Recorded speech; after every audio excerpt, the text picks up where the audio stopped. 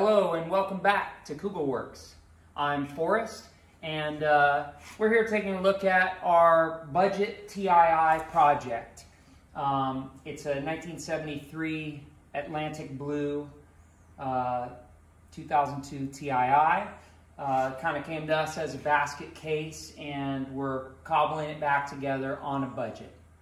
So you can see it does have a Tii motor, but it's not original to the car. At some point the nose panel was replaced, so it has the snorkel that a carbureted car would have had on it, and a few other things that are questionable, but not a bad place to start.